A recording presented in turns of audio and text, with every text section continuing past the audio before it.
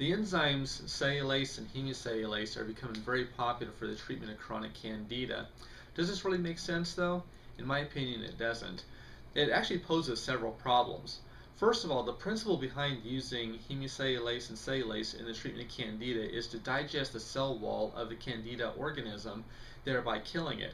This part, in essence, doesn't make sense until you think about the fact that when you break down cellulose and hemicellulose with these enzymes, you're actually generating simple sugars that are going to turn around and feed the surviving candida.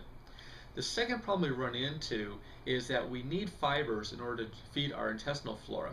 Now, our intestinal flora will take fibers, they ferment these fibers to generate beneficial acids. These acids will keep candida in its benign yeast form instead of its pathogenic fungal form. The fungal form occurs when the system becomes too alkaline, usually because we kill off the intestinal flora. Now, again, the flora need to sit there and ferment these fibers in order to generate these acids. But if you're taking cellulase and hemicellulase, it's going to digest these fibers that would normally feed the intestinal flora, and it's going to break them down into simple sugars that are going to turn around and feed the candida instead of feeding the intestinal flora, which we need to form those acids.